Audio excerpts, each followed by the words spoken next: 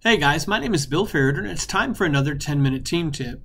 In this team tip, I wanted to tell you a little bit about a tiered task card, which was one of my very favorite activities to use in class. Now, my collaborative team made the tiered task card that you see on your screen. And we would make one tiered task card per unit of study. And we used it in our classroom as what we called a turn-to task. It was something that students would turn to when they finished any of the work that we happened to be working on together in class. So you know that student who you pass out an assignment to them and they're done in 3.5 minutes and they say, "What do I do now?" In our classroom, the answer was pull out your tiered task card. You're going to work on one of the activities that's there. Or you know that student that finishes the assessment that you handed out to them really quickly and they have nothing to do for the rest of the class period because they're done with the test, but everyone else is still working? In our classrooms, students would turn to their tiered task card. It's what they would take out and continue to work on. Now, a tiered task card has a couple of essential parts. First of all, your tiered task card should always be connected to the essential outcomes that you're currently working on. Why? Because if students have additional time in class, don't you want them to be exploring your essential at a deeper level? That's a mistake that we oftentimes make in schools. Students finish their work early and then we say to them, "Hey, do you have a book to read?" Or, "Do you have anything that you can complete for another class?" That's wasted instructional time. What we really want is for students to dive deeper into our essential outcomes. So as you develop a tiered task card, make sure it's connected to your essentials. Then, our tiered task cards always pointed our students to an external source of information that was connected to the essential that we were studying. In my classroom, oftentimes those external sources to explore were current events. Why? Well, because in science, there's lots of current events that are connected to our curriculum, and kids are really motivated to study current events. They like seeing our content in the real world. But that doesn't have to be a current event. It just has to be an external source of information that you know students are going to be interested in exploring. I'll give you some examples. I have a friend who is really into the horrible histories videos. He uses them with his students all the time and they're super engaged by them.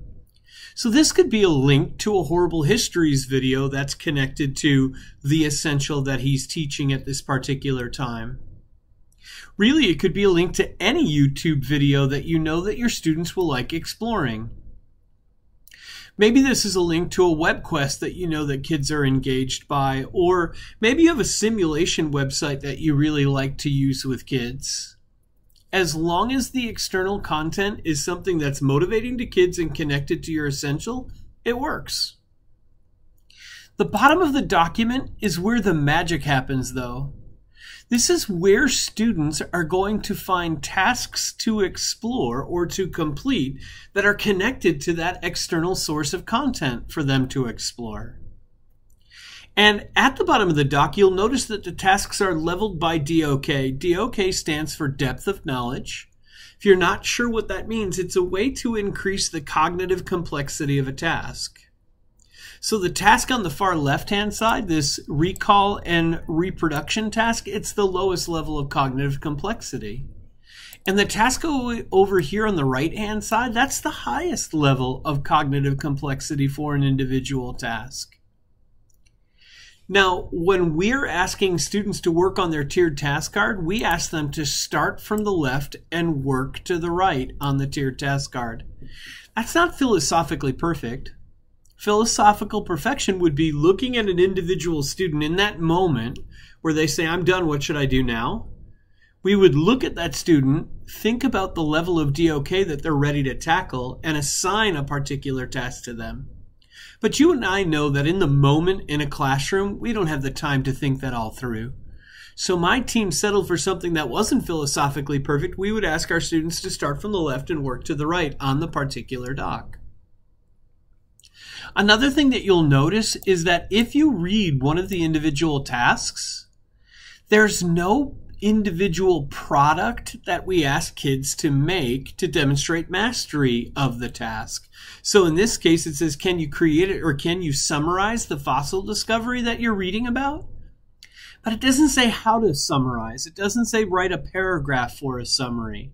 It doesn't say create a 25-word summary. Instead, it just says, can you summarize? At the bottom of the document, we give our students a list of some options, some types of products they might want to create in order to document their completion of one of the individual tasks.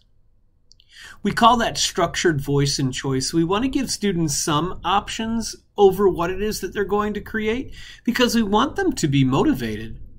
I had one student for every single task on every single tiered task card, he created a cartoon. Why? Because he was motivated to do that, right? He was into drawing and art. That's how he expressed himself the best.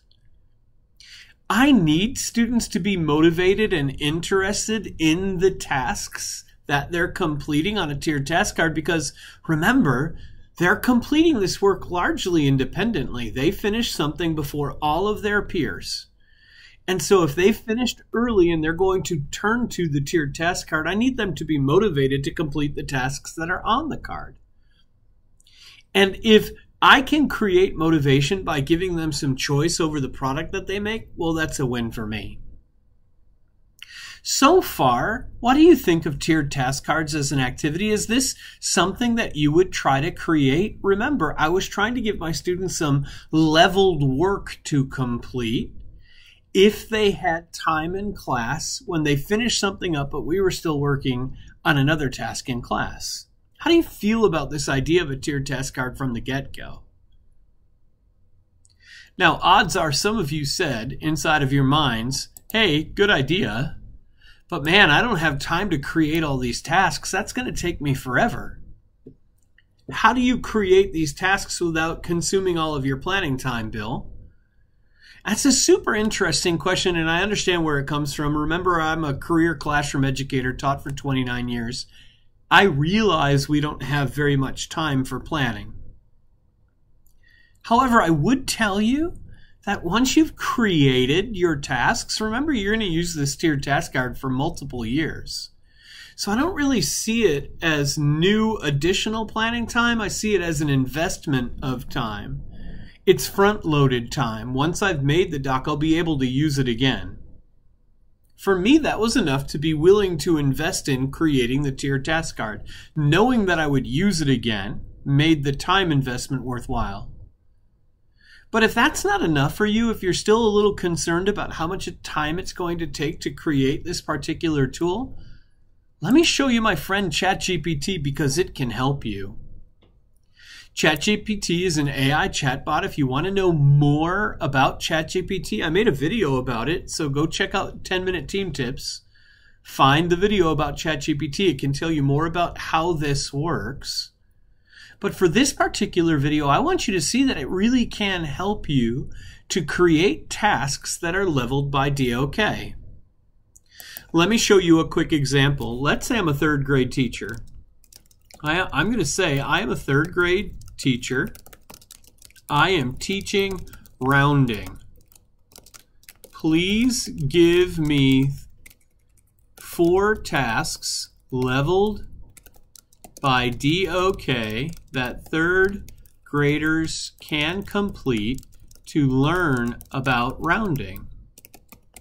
Right from the get-go, that has value.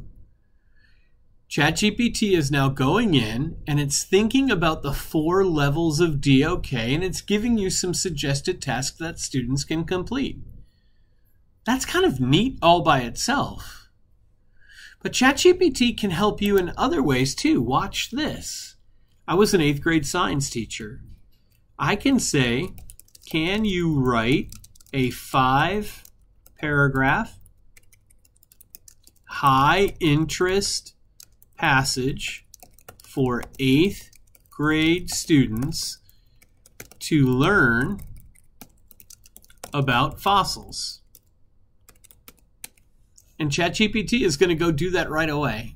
So now it's generating that external source of content for me. Remember how I said that a tiered task card has to have something for students to explore? Well, they can explore this reading passage. This could be the high interest source that kids explore. And then what am I going to say next? Can you generate 4 tasks leveled by DOK for this passage? And of course, ChatGPT is going to go in and say, absolutely, here they are. Here's 4 tasks leveled by DOK that are connected to this particular passage. Now, are these tasks any good? I mean, I don't know. I need to go and explore them, right? But what I do know is they're created. They're a starting point. That's going to give me ideas as a teacher. So even if they aren't perfect, I can certainly revise them. And revising something is easier than creating new content all on your own. Here's another wild thing that you can do. Let's say that I really liked this particular current event, right? It's about dinosaur fossils. It's a very current event. I'm going to go in and I'm going to copy this content. I'm literally just going in and copying the text from the current event. So I'm going to go and just get rid of this other stuff that I accidentally copied down at the bottom. Okay. I'm going to right click and copy. Now I'm going to go back into ChatGPT and I'm going to say, can you create 4 tasks leveled by DOK for 8th graders to complete based on this reading passage? And I'm going to literally paste the text from that article, right? So all I did was just right click, copy and paste. That's the text from the current event that I found. And when I click the magic go button, it's going to read the article and then it's going to create 4 tasks leveled by DOK based on the article that I just found. Do you see how useful that is to me as a teacher? So now I can take the article that I just discovered and link it here. And if the tasks created by ChatGPT for that article are any good, right? I need to read them. I need to review them. I need to reflect on them. But if they're any good, I'm just going to paste them right here. Now creating a tiered task card with ChatGPT as my thought partner has become a whole heck of a lot easier, hasn't it? Why is it worth making tiered task cards? Well, because you can give leveled tasks to your students. You could use this like my team does as a turn to task, something that kids turn to when they need additional work in class. You could also make these stations in your regular classroom for all students to complete. Either way, the value of having leveled tasks is super important to classroom teachers who are trying to differentiate.